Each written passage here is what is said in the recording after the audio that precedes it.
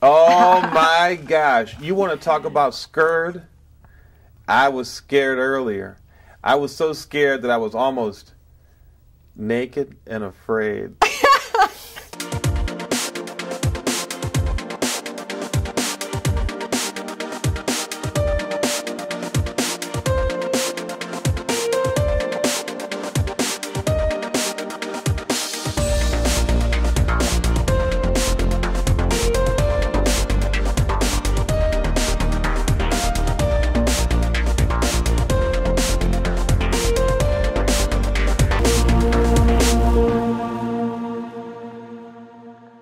Oh my gosh. You want to talk about scared?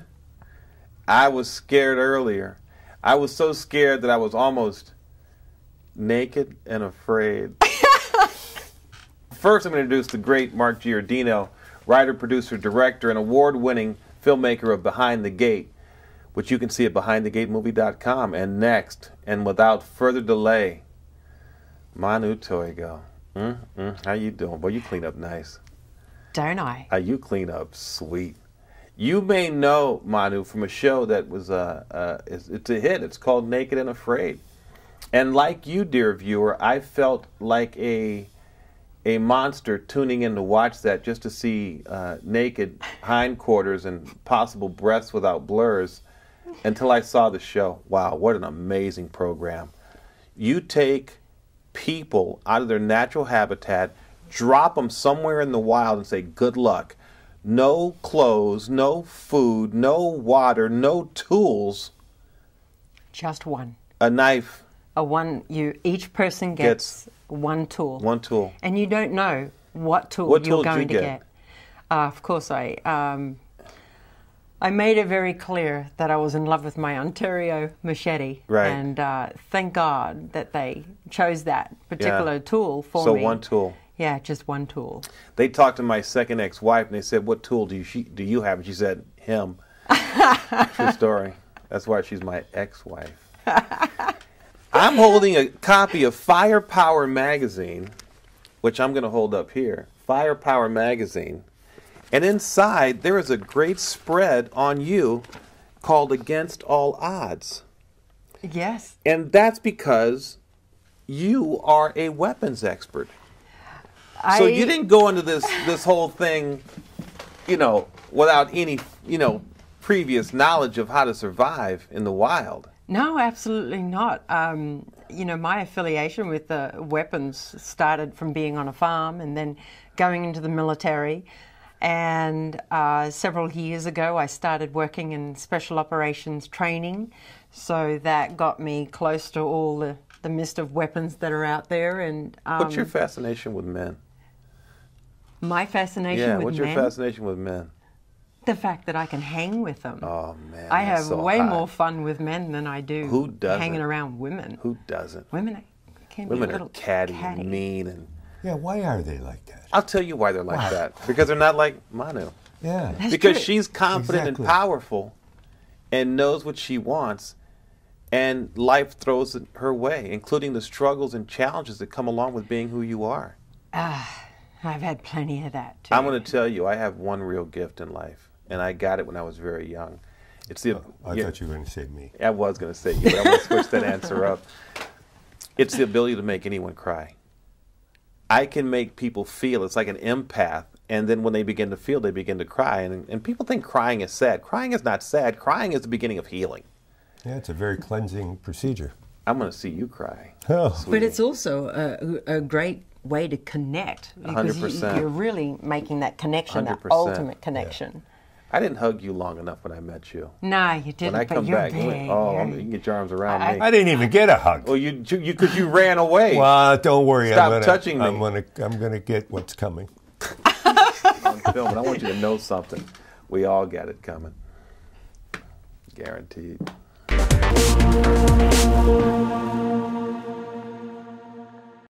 So I'm here with Manu Toigo. What's your middle name? Michelle. Oh. See, I happen to love women. I can tell. I love women. Well, women are the better they're the better half of everything in the world. So let's say you have an orange. You peel the orange, the woman is the orange and the peel is the man. He's what you discard.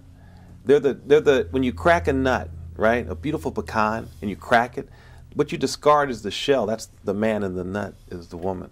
They're the best half of everything in the world. Period. And by the way, you look more handsome with her sitting next to you. How could I not? See? I don't make this stuff up. So, Naked and Afraid, you were cast on the show with one guy who really knows what he's doing. Two guys, actually, who knew what they were doing as survivalists. And then this dingy blonde broad, and I'm not going to speak ill of her because I don't know her condition, but she had no place out there, but yet she lasted until the end, when I know that many people fail on those shows because it is just tough going. I mean, to have nothing, what's your biggest enemy when you're out there against the elements? I think the biggest complication or the main challenge that we did face every single day was our exposure, because we were unclothed and in particular no shoes. That alone became the biggest concerns every single day, from the heat, from the cold, from cuts, bruises, thorns going into our feet, and particularly going in through the jungle. You know, your first line of defense is your clothing. Mm-hmm. So when you're going through this it's one of the worst notorious jungles around the world. That's what it's known and for. And see, people see it and they think because there's water and cliffs and nice vistas that, this is going to be great. Oh, no. I go to the beach here, right? I wear a tuxedo. You know, I'm not getting, I got to be comfortable on the beach. I don't like that stuff going in there. And imagine you guys walking out with no clothes. And I understand the premise of the show. One, it's salacious because you're seeing naked women for the women, and for the men, you know, for the vice versa for the men. But there's also the challenge of just being self-resilient, relying on yourself only. Absolutely. How do you dig down deep enough to make that leap? Ultimately, you know, anyone faced up against any challenge, any survival situation, it's all the mind. It's all in the mind. The mind becomes such a powerful tool. It can be your number one tool that you have to rely on in any circumstance, whether you're doing survival or whether you're dealing on an everyday issue or the challenges that we face every single day. It's how we perceive it in our mind, and if you can commit to yourself that you can overcome any challenge and face the fears and face the adversities that you come across every day, you can accomplish anything that you put your mind to. The mind is such a powerful tool, and believe me, with all my experience in the military and all the training that I've done, the number one thing that I have relied on is my mind, how strong my mind is to get me through everything that I've done. I agree with you there. I have a very weak mind. However, what was the biggest challenge that you faced in the survival thing? What was the most difficult thing for you to continue to overcome, or that presented itself to you? Is there anything that singled itself out as being something that you probably were maybe the least expecting or the least prepared to deal with? No, because I have a good understanding, you know, of how my body reacts when I go into survival situations, you know, in the field, that is. And the way I prepared was, one, for about a few weeks before going on the show, I just walked barefoot everywhere I went. The other thing is I'm paleo, which means I don't eat any wheats, flours, or anything like that. It's just strictly raw vegetables, meats, non-processed foods, things like that. Something that you would naturally find in the wild. And also, instead of, a lot of people have this perception that they need to eat and put on as much weight as they possibly can before they go out. And my thinking is it's probably the wrong way to tackle it, because what you're doing is you're expanding your stomach so far that it's used to having this pile of food in it. You cut it down to very, very small portions on a daily basis, then you're going to get full on a couple of mouthfuls of coconut, so to speak. Yeah. So Yeah, see, I would miss potato chips. I'd have to have some chips when I went on this trip. That's well, we had where would I hide them though? We had swamp crab chips. Yeah. Wait. Don't go any further because I want people to hear this. And I don't want to gloss over it. When we come back, we're going to talk about that because that's very important. What are the small things? You mentioned that you're a paleo. Paleo. You don't, paleo. Yeah, my second ex-wife was a deletarian. We'll be right back.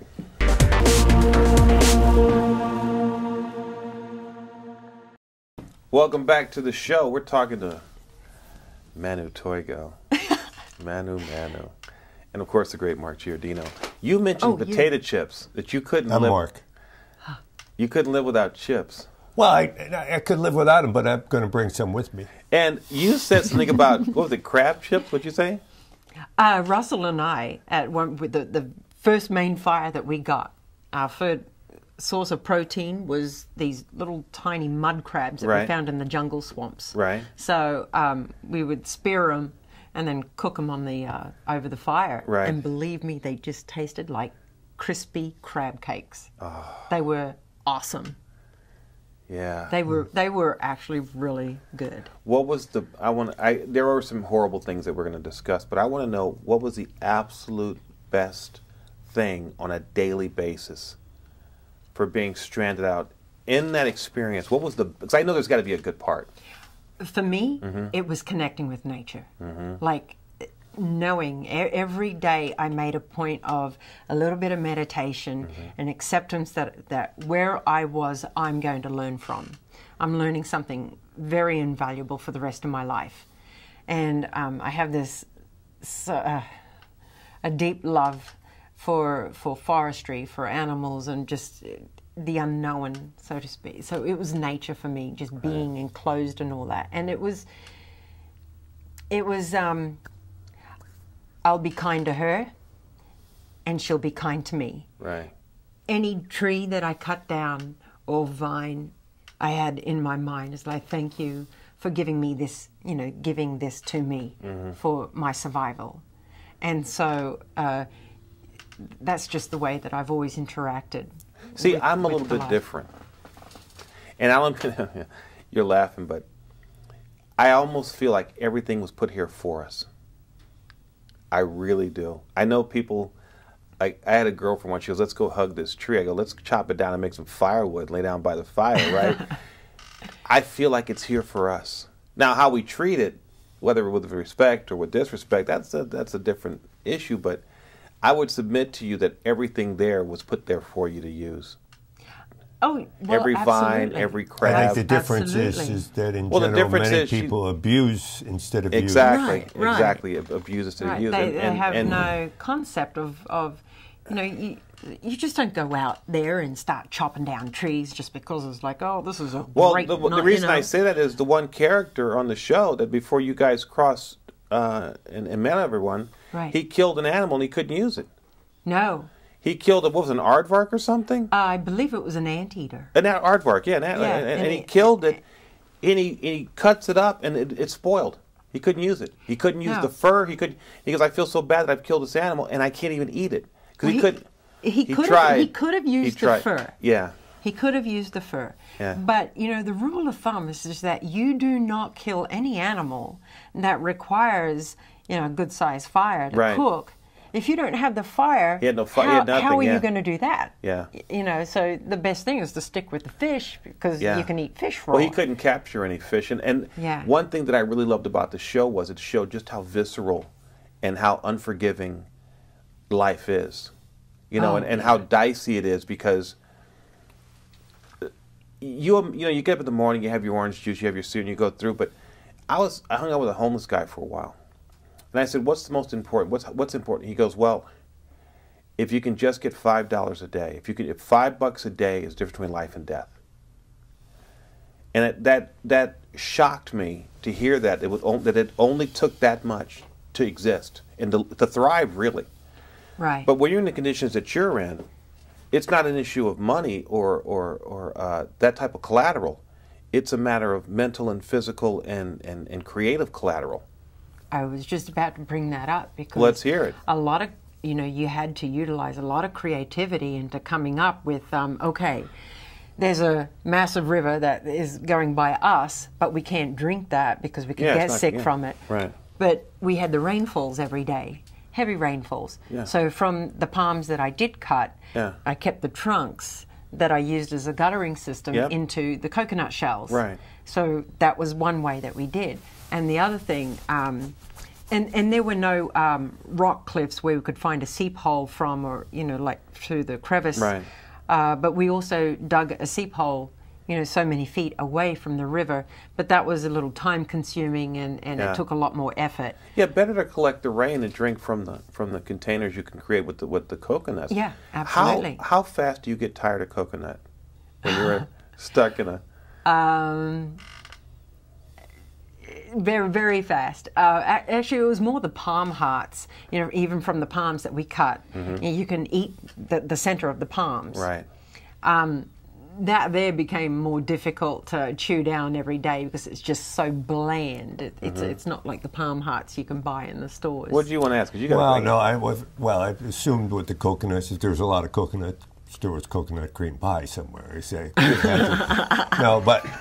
What I wanted to ask is, how far did you move from your initial location during the course of the day? I mean, did you all base camp in one spot and move out during the day, but base camp back? Yeah, well, wherever we built that shelter, that was our primary residence. Yeah. And Russell was really great in going out and trying to find coconuts.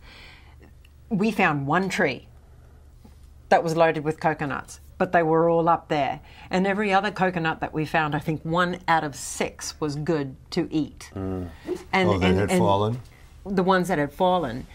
Once they're down on the swamp floor, they would rot and then of course the wild pigs, they'd come along and they'd eat them too. We had the wild pigs come through our camp, and of course the howling monkey that came right on top of us one night because he was a little distressed that we were there in his own territory.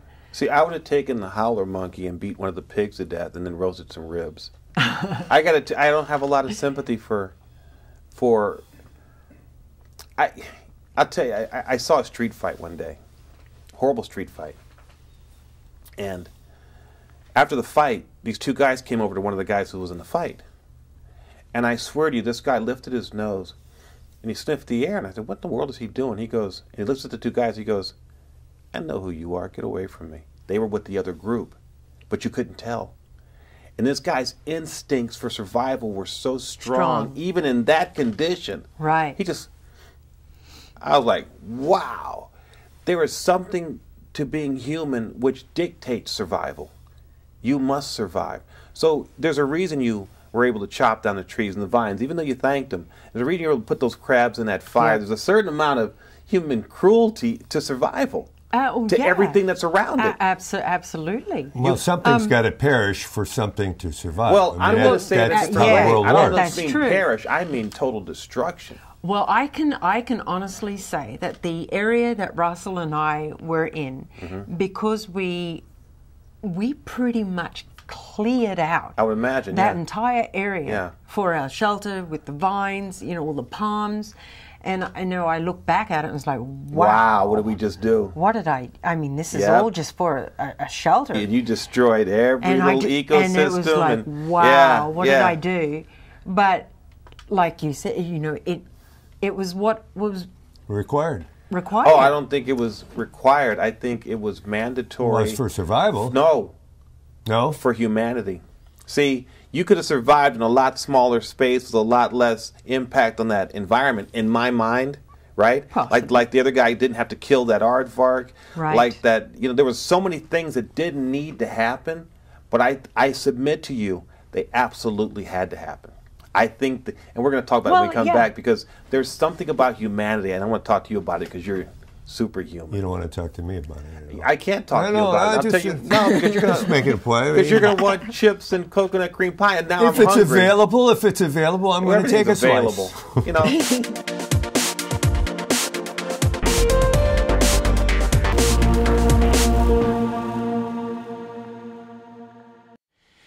I gotta show you something.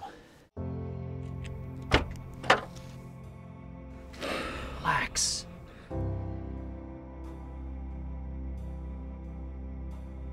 So what? We had a falling out. That's past. Now's the time for friends.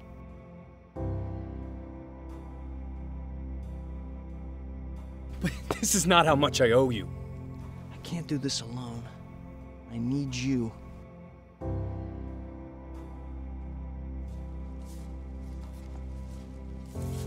Here come the lonely night. Where were you? Can't escape my mind. From a broken bow, fall into finite space.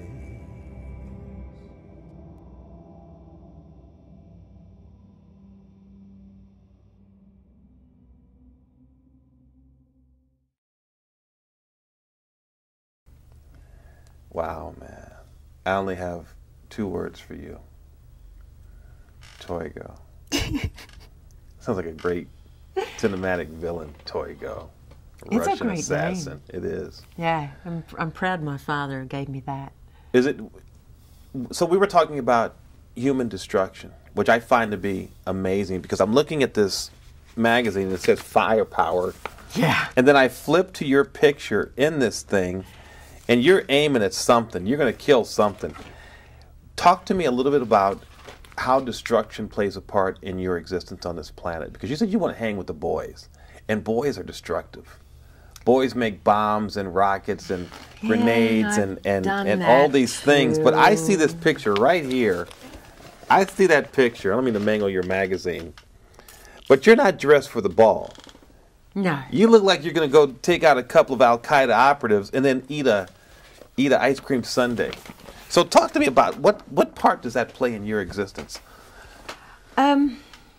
Interesting. Yeah, it is interesting. Interesting. Because I guess because I've always gone for things that ultimately it's been men. It's men orientated and so on, because I feel like I have the strength and durability to be able to. You got a nice mouth too. Oh, Isn't it gorgeous? It's beautiful, hey. man. I got a little story about that Oh, one. I'd like to hear that.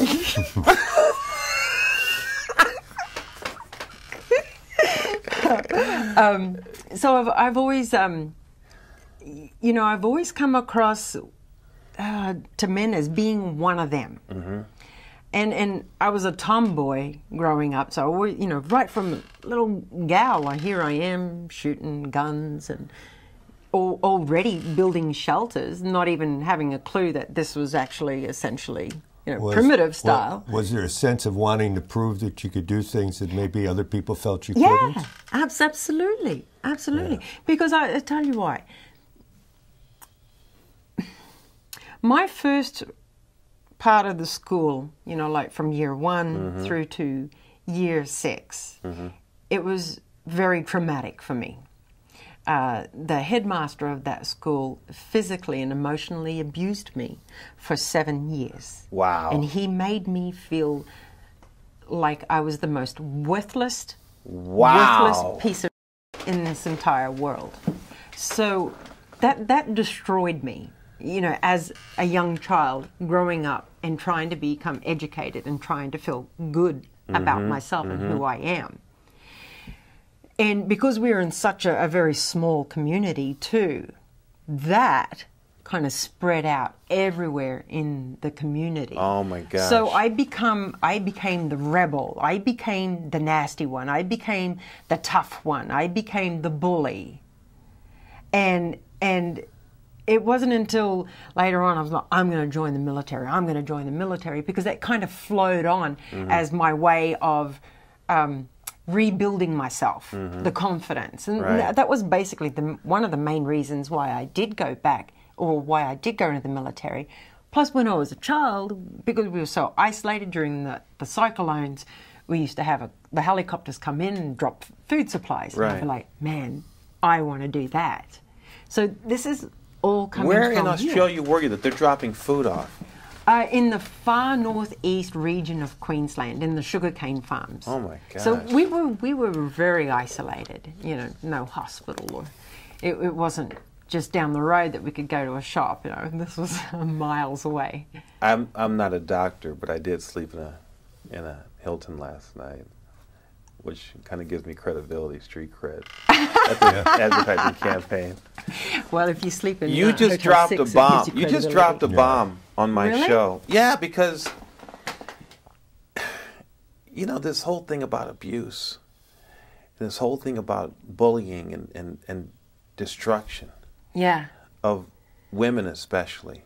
I mean, you see it with men, just not to the same degree. But what is going on that men feel that they can just take and destroy? I find that to be very interesting. That's a very good question. That's a good thought that everyone should be thinking about. I think it comes down to one thing: ego. I think Well, it's all yeah, ego, man. I think I can take it. definitely. If I can take it, I can take But it. also remember, in this society, when young boys are growing up into men, they're really trying to find their footing and where they belong in a very male-dominated business world.